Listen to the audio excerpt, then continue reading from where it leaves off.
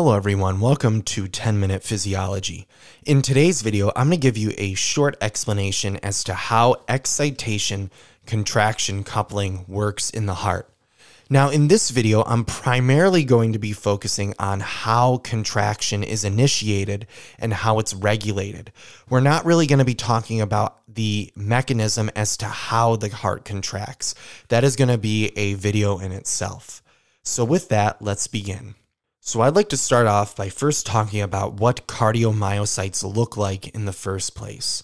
So cardiomyocytes are the muscle cells that make up the heart. And the first thing that you should see in the cardiomyocytes that we see from this figure here is that the cardiomyocytes have a nucleus. So the nucleus is also going to be seen with these microfibrils. So microfibrils are basically these arrangements of something called sarcomeres. So sarcomeres are basically the contractile units of the muscle cells. So the sarcomeres are going to contain actin and myosin fibers, and these actin and myosin fibers are going to be responsible for contracting the muscle. So one thing that you should take note of about cardiomyocytes is that they are striated. So they're striated very much like how the skeletal muscle is striated. Now, one distinguishing feature about the cardiomyocytes is that they have these intercalated discs. Now, the intercalated discs are very interesting, and we're going to take a closer look at what these intercalated discs actually are. So this is a zoom in of the two cells, and what we see here are two cells that are adjacent to each other. Now, the first thing that you'll notice inside these cells is that they have these yellow and blue lines. So these yellow and blue lines are actually the actin and myosin fibers. So these actin and myosin fibers are going to be arranged in a specific way in the sarcomere. And remember, the sarcomere is the contractile unit of the cell. So it's the actin and myosin that are going to be responsible for contracting the muscle. Now, in this video, we're not really going to be focusing on how this contraction occurs. We're going to be talking about how the contraction is initiated and regulated. Now, after that, we see something else in the intercalated discs. And this is going to be the gap junctions. And this is probably the most important part of the intercalated disc. So the gap junction is basically a channel protein that connects two adjacent cells together. And these channels allow the flow of ions back and forth between cells. So it's a quick way for two cells to communicate with one another. So things like positive charge, negative charge, or different molecules can pass from cell to cell actually rather quickly. And it allows the heart to act as an electrical synesthesium. The other important part of the intercalated disc is going to be the desmosome. So the desmosome is going to be a protein that sort of anchors the two cells together. It helps to keep the adjacent cells together. So now that we know how these cells look and what the intercalated discs are, we can now talk about excitation contraction coupling. So with that, let's take a look at what it is. So this right here is a figure or a close-up image of the plasma membrane of a cardiomyocyte. And in this figure here, we see a few interesting things. So the first thing is that we see this divot in the plasma membrane. This divot has a specific name, and it's called the T-tubule, and it's going to be really important, and we're going to talk about that later in this slide. The next thing that you should see here is this figure. So this figure that sort of looks like a cowboy hat is called the Sarcoplasmic Reticulum. So the Sarcoplasmic Reticulum is a specific name for the endoplasmic reticulum that's in the muscle cells. So the sarcoplasmic reticulum is inside the cell, and it's actually going to have a very high calcium concentration, which is going to be very important for excitation contraction coupling. Before we talk about how excitation contraction coupling occurs, I want to bring up a specific pump that you've probably heard about, the sodium-potassium pump. So the sodium-potassium pump is going to pump 3 sodiums out of the cell, and it's going to pump 2 potassiums into the cell. Now, the result of this is that the sodium-potassium pump makes the inside of the cell be low in sodium concentration and high in potassium concentration. So this concentration gradient for sodium is actually going to be very important for removing calcium from the cell, and we'll get to that in a little bit. So now that we know what the sodium-potassium pump is and what these two structures are, let's talk about how excitation contraction coupling occurs. So in order to initiate excitation contraction coupling, you have a stimulus that travels down the T-tubule and it goes to the L-type calcium channel. Now this stimulus is going to be a depolarization, and the depolarization causes the L-type calcium channel to open. Now, when the L-type calcium channel opens, it allows calcium to flow from the extracellular fluid into the intracellular fluid. Now, when calcium enters into the cell inside the intracellular fluid, it will interact with the receptors on the Sarcoplasmic Reticulum. And these receptors are the Rhianidine Receptors.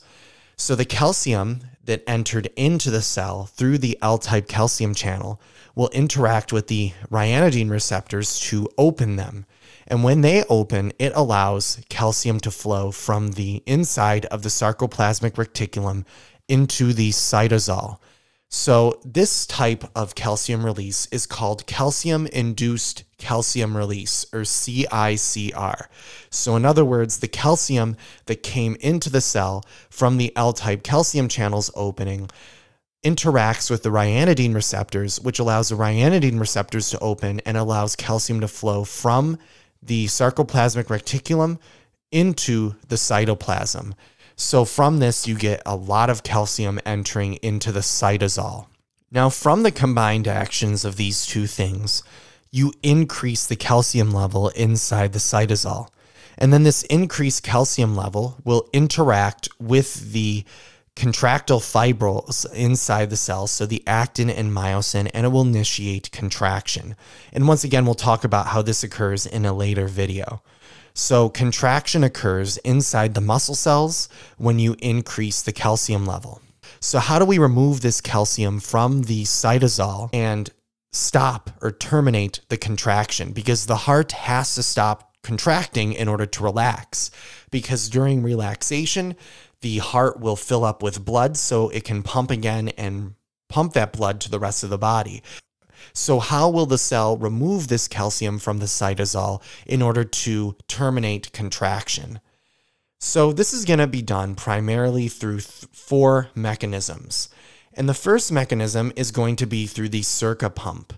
So the Sarca pump is going to hydrolyze ATP into ADP and use that energy in order to pump calcium from the cytosol back into the sarcoplasmic reticulum. The second way is going to be through the sodium-calcium exchanger.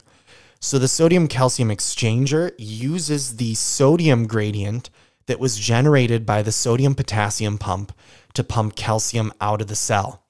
So in other words, the sodium-potassium pump made it so that the concentration of sodium inside the cell is a lot lower than the sodium concentration outside the cell.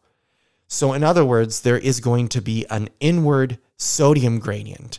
And when you bring sodium from the extracellular fluid into the intracellular fluid, this will release energy, and this energy will be applied to the exchanger, and it will allow calcium to flow out of the cell. So this is something called secondary active transport. So you use the downward electrochemical gradient of one ion or molecule to drive the uphill transport of another ion.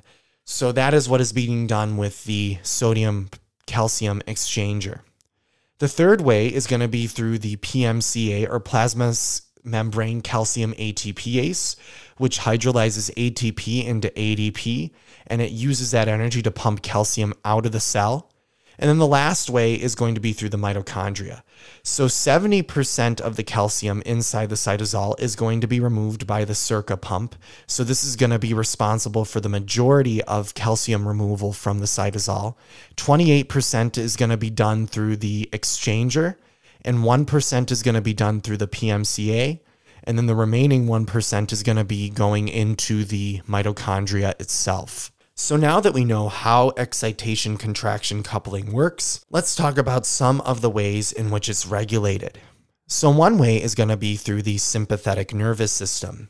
So the sympathetic nervous system is going to increase heart rate. And when you increase our heart rate, you have to increase the rate at which excitation contraction coupling occurs. So you have to increase the rate at which this whole process occurs. So how does it do it?